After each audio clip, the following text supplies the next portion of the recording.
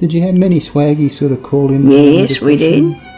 One Christmas Day, Father went and got a swaggy up from under a tree. There was a big tree just outside the road coming into our place, and he was sitting there. Father fetched him down for Christmas dinner with us. So even though there mightn't have been enough for you, there was still... No, we always had a good Christmas because we grew everything. I was only telling the kids the other day how we started for Christmas. About November, Mum would start and make Christmas cakes.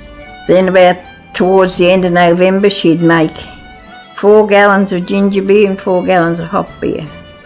She used to have the little kegs and we'd put it in there. And that was our drinks for Christmas. Then Christmas, about a day before Christmas Eve, we'd kill poultry, we'd kill a pig, we'd kill a lamb. And then Christmas morning, she'd get up about 4 o'clock and start cooking that for Christmas dinner.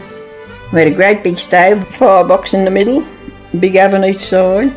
And she'd have a sucking pig in one side and a turkey in the other, and cook that.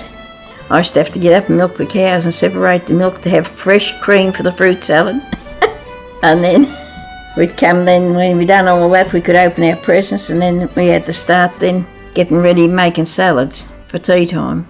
Sometimes it'd be 30 there for tea, and after everything was done, about 7 or 7:30, Mum and Uncle Harry would go and start playing music, and we'd start dancing. We'd dance till 5 o'clock in the morning. This was your Christmas? That was our Christmas. And I always said if I had it one wish, that's what I'd wish for again, to have just the same as that.